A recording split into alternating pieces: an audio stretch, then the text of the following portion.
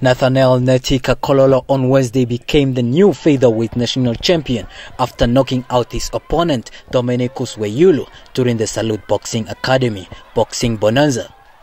Kakololo knocked Weyulu out within 56 seconds in the second round of the fight.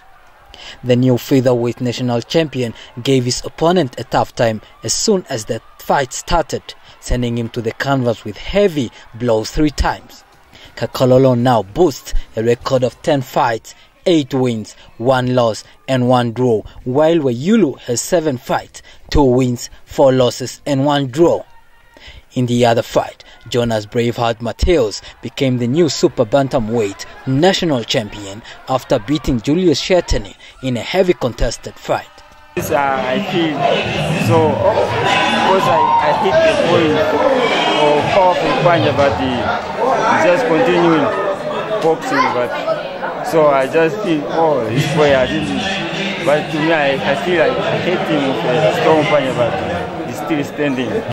Initially, 3 national title fights were planned for the event, but the junior lightweight fight between David Shinuna and Emmanuel Andeleki was cancelled after Shinuna was involved in a car accident on his way to the fight. The police officers and the medical services that were on the ground say that no, he's now okay. He received some medical treatment, but unfortunately he couldn't make it to the fight because of those injuries. In another non-title fight, Fakufilapo Nashivela knocked out Alfred Shilongo 2 seconds into the 3rd round of their 6-round fight. However, the highlight of the night was when Harry Simon Jr., the son of the undefeated Harry Simon, made his debut as a professional boxer and knocked out his opponent Sam Sharma in the 3rd round.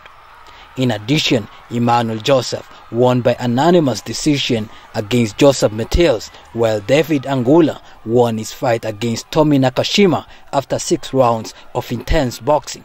In the last swing bout, Kapena Nainjala won against Christian Ukelo in a 6-round fight.